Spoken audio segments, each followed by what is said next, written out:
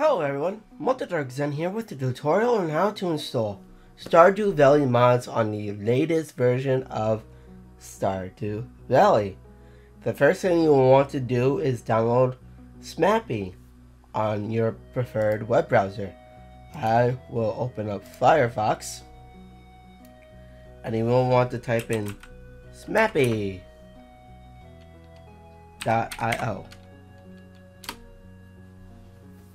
And will be brought to this web page here. This is a mod loader for the game Stardew Valley to allow you to use mods in the game.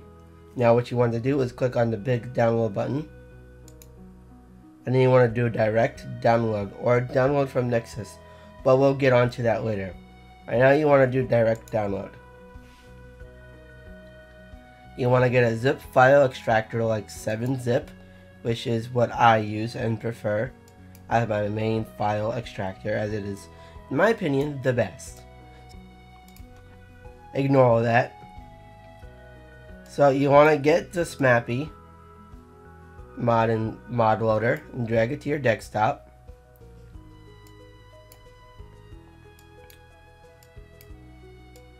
And then after you do that, you will want to open it. You want to click on Install on Windows. It will open up a CMD prompt. And it will ask you two questions. Do you want to uninstall SMAPI or do you want to install SMAPI? Now you want to press 1 and then hit the Enter key. It'll add the SMAPI files. It'll come with some bundled mods. And that is basically it. You have successfully installed SMAPI for your Stardew Valley game. The latest version, mind you, has literally had an update, and it should still work. This should still work. I hope so. Anyways, after you have done this, you will want to go to a website called Nexus Mods to download and install mods. Now, what you want to do is go to Nexus Mods, like so, or type it into your URL, nexusmods.com. If you want, you can create an account. It's free to create an account. It's easy and it'll only take a few minutes of your time. But trust me, having an account helps a lot. Once you get to this website, you want to scroll all the way down. And you want to click on Learn More. And you want to download the latest version now.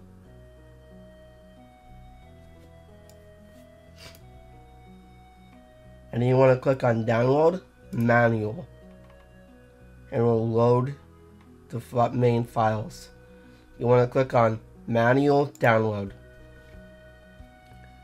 And then you want to click on Save File. You want to let it download. I have already updated mine because mine was already outdated because it's been a while since I've updated it. That's why there's a 2 there. But you just want to click it. Okay, we're until whereas Vortex hasn't loaded. Anyways, it will ask you to manage the game once you get to client. Once you do that, you want to click on. It will ask you to activate the game, like how it says here. If you have a different game selected, or if you don't use the client at all, it'll scan for games, applicable games that you have installed that work with Vortex. I almost said Nexus Vortex mods. You want to click on this. You want to click on the plus here. It will show details. Click Open, hide, Open Nexus page, which is very useful because it opens up. For me, it'll open up Waterfox because I have that set as default browser. But it will open up Vortex's Stardew Valley's mod page, which is very useful, I believe. And you want to log into your account here.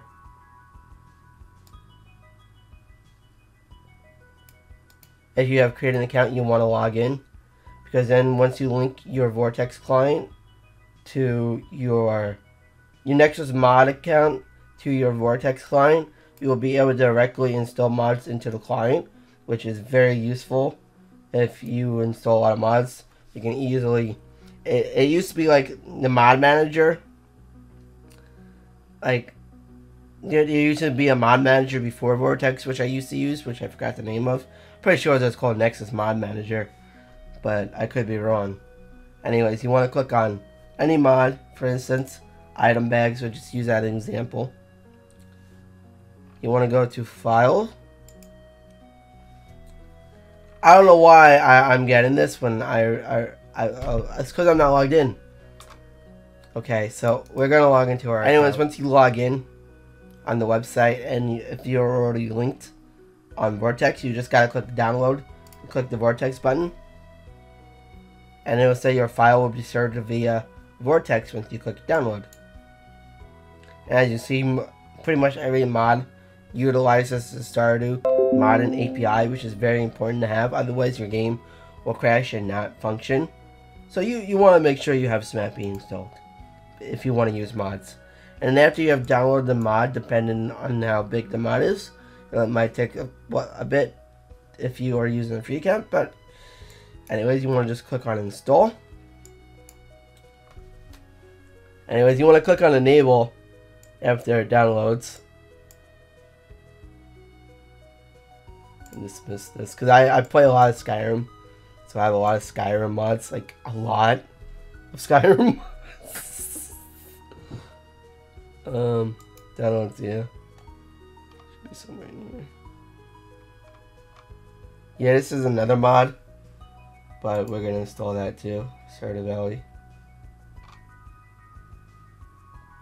Anyways, we're gonna enable that. And that should allow us to TP to any NPC in the game, which is very useful in my opinion, because I hate finding the NPCs. So, anyways, you want to, after you install a mod, you want to click on launch. You can also download and install mods manually, but this is a much easier way to install mods.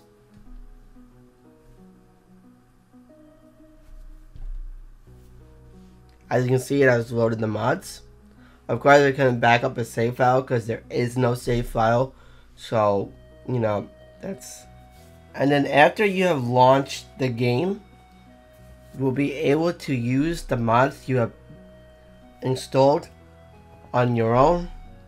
And you'll be able to play Stardew Valley fully modded with the latest version of Stardew Valley.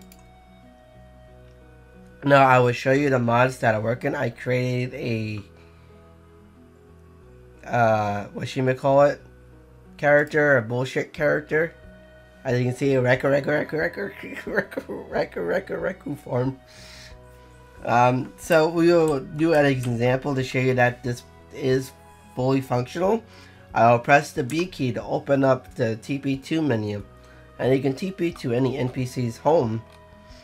Like for instance, you just click on set, and see that I am now next to Gus instantaneously, and it is a very good mod. But since I'm not gonna be friends with him, I'm kind of stuck in his house. So yeah, that's kind of the thing there. I'm stuck in the house.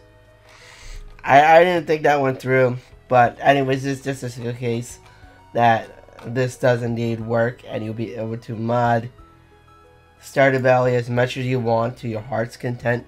And wow, a TP right into her bed. Okay. Wow, okay, that is a...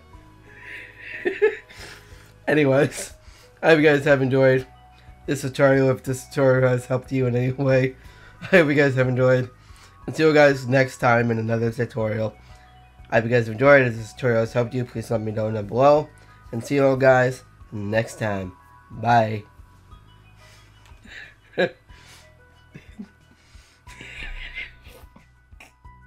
Bye.